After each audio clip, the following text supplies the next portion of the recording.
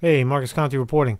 A little follow-up to the Covington high school event in D.C., the high school trip gone bad. So the kid spoke. His name is SANDMANN. Nick SANDMANN, the 16-year-old kid from Kentucky that stood off, that held off the Indian attack. So let's do a little comparison. I'll play the video over here, but let's just do a little compare and contrast.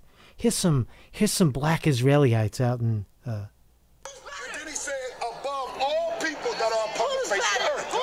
So he Times put Square. Israel as his chosen above all nations. And watch what it says. Read. 2 Andrew chapter 6, verse 55. All this have I spoken before thee, O Lord, because thou hast made us the world for our sake. The Most High made the world for our sake. Esdras was an Israelite. Read. As for the other people. As for you other people. Other people. Bring it out. Pay attention. Pay attention. Read. As for the other people, which also come of Adam, thou hast said they are nothing. They are what? Nothing. They are what? Nothing. They are what? Nothing. Read. But be like unto spittle. What is spittle? What is spittle? That's right. That's right. Be like unto what? Be like unto spittle. Spittle. That's what the Most High think about you other nations. If you're not a so-called black, Latino, Native American, Negro, Indian descent, you are nothing but be like unto spittle. That's spit. Read.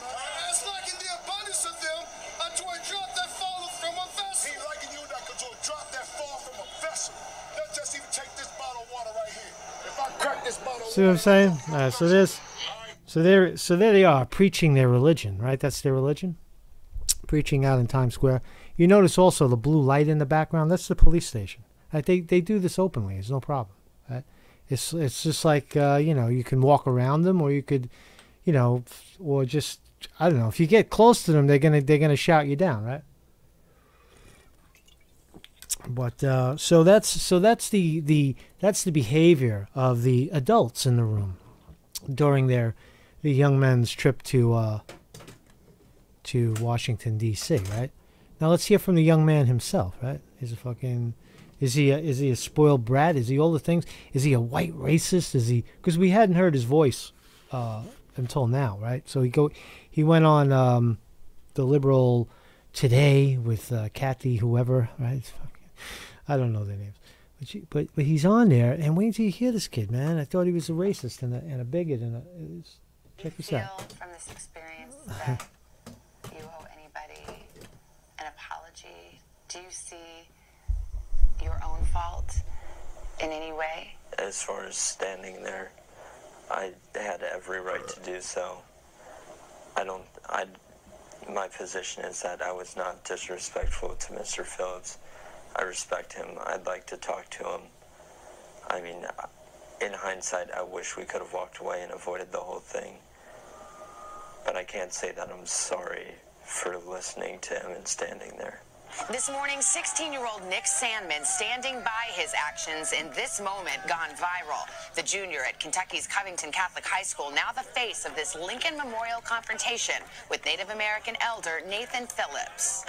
And what's it been like to be at the center of the storm?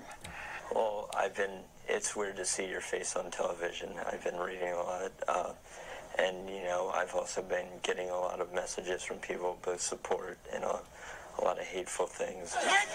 SANDMANN and dozens of his classmates had just finished attending an anti-abortion March for Life rally when they converged with 5 Hebrew Israelites, a radical movement that is growing more militant, according to the Southern Poverty Law Center. They started shouting a bunch of, homophobic, racist, derogatory comments at us. What kinds of things did you hear them say? I heard them call us incest kids, bigots, racists. They called us a bunch of incest babies, a bunch of child molesting. Did you feel threatened at all? I definitely felt threatened. There were more of you than them, but you felt like They were stronger? They were a group of adults, and I wasn't sure what was going to happen next. It's unclear from the videos who actually started the confrontation. Each side believes it was the first to be taunted. Sandmann says his chaperone gave students permission to shout school chants, an attempt, he says, to drown out the Hebrew Israelites. Do you think it was a good idea to start chanting back at the protesters? In hindsight, I wish we had just found another spot to wait for our buses, but at the time, being positive seemed better than letting them slander us with all of these things. So I wish we could have walked away. Did anyone shout any insults back or any racial slurs back at the group? We're a Catholic school, and it's not tolerated. They don't tolerate racism, and none of my classmates are racist people. Did anyone say, build the wall? I never heard anyone say build the wall, and I don't think I've seen it in any videos.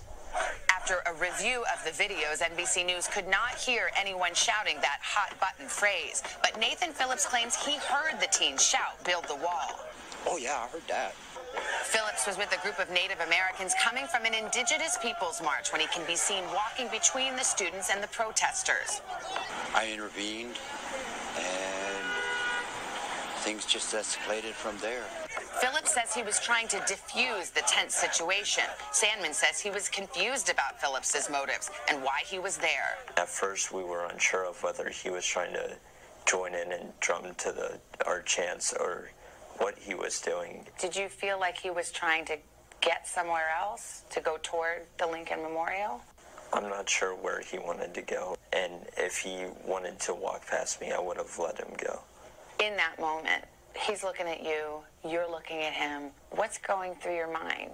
I wanted the situation to die down, and I just wish he would have walked away, but I knew as long as I kept my composure and didn't do anything that he might perceive as aggressive or elevation of the conflict, that it would hopefully die. Why didn't you walk away? Well, now I wish I would have walked away. I didn't want to be disrespectful to Mr. Phillips and walk away if he was trying to talk to me, but I was surrounded by a lot of people I didn't know that had their phones out, had cameras, and I didn't want to bump into anyone or seem like I was trying to do something. The center of the firestorm, what critics characterize as a smirk on Sandmann's face, some saying it was an attempt to stare down Phillips. What do you think that looks like? I see it as a smile saying that this is the best you're going to get out of me. You won't get any further reaction of aggression, and I'm willing to stand here as long as you want to hit this drum in my face. What some people see is a young kid with a smirk on his face. Mm-hmm. What would you say for people who see that and are making a judgment about who you are? Well, people have judged me based off one expression, which I wasn't smirking, but people have assumed that's what I have, and they've gone from there to titling me and labeling me as a racist person, someone that's disrespectful to adults, which they've had to assume so many things to get there without consulting anyone that can give them the opposite story.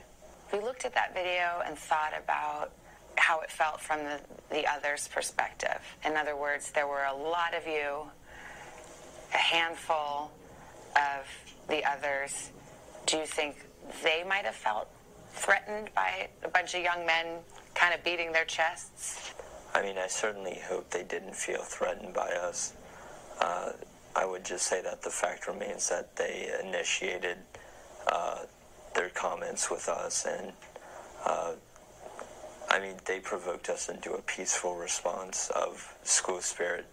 Sandmann says he didn't see other students performing what appears to be a tomahawk chop. There's something aggressive about standing there, standing your ground. You both stood your ground, and it was like a stare down. What do you think of that now when you think about that moment?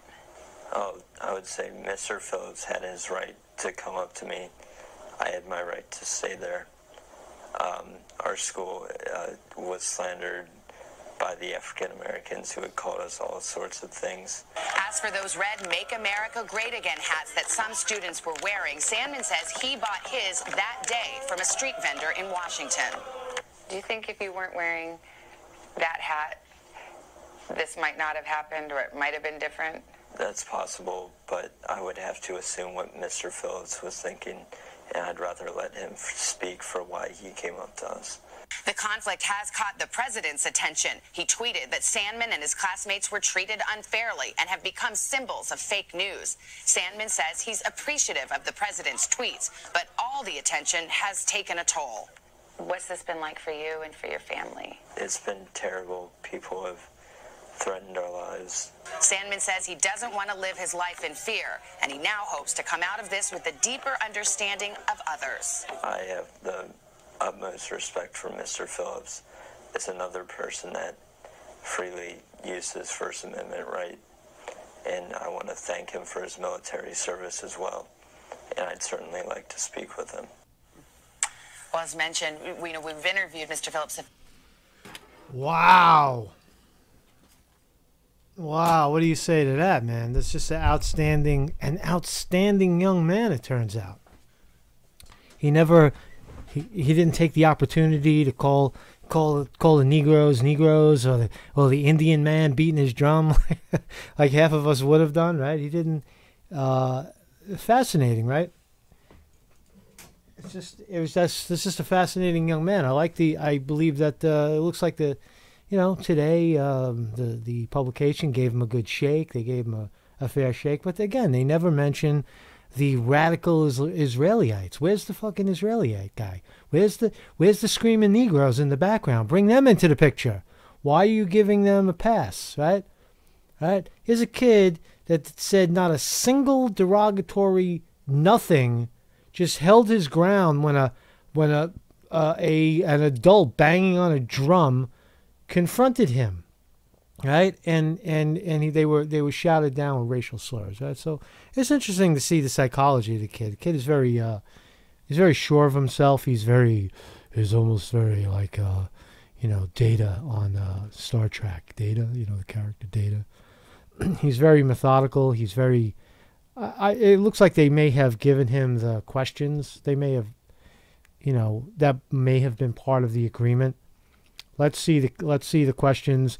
If you divert from the questions, as lawyers, then the interview's over, right? Something, but it did look like he's either the most articulate 16-year-old in the fucking country, or he was given those questions. I don't know. It's just a side note, but it did look like he was very, very clear on what he was saying. I don't see a liar. I don't see any deception. So what's the takeaway? Again, it's a colossal mainstream media blunder. All the racists that just want to get rid of Trump. That's it. Just get rid of Trump. Right? That's going to solve all their problems. Now have to look at this. They got to look at the kid, right? And he's also saying that he wants to meet the Indian guy, right? And talk to him, right? Now that'll probably be the next interview, because that Today is going to get that Indian guy on there too. But not to pat myself on the back, I didn't watch this. I just released the video earlier this morning, and I didn't watch this. I don't think it was even out yet when I was making the video. But it was clear that the part of the story that was deleted, sort of, was the radical Israelites. Man, you got to crack down on these guys. And not to say that they're causing the problem, but in that scenario, if those guys weren't there instigating the matter, right? Those that peaceful Indian fucking crew of people banging the drums wouldn't have went near those kids, right? They would have. It wasn't even something they would have thought of to try to pass through the center of the crowd, right?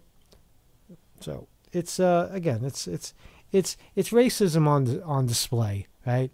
I'm not going to use the word reverse racism. It's racism, right?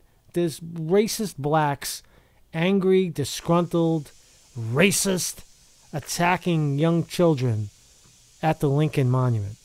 Marcus Conte reporting.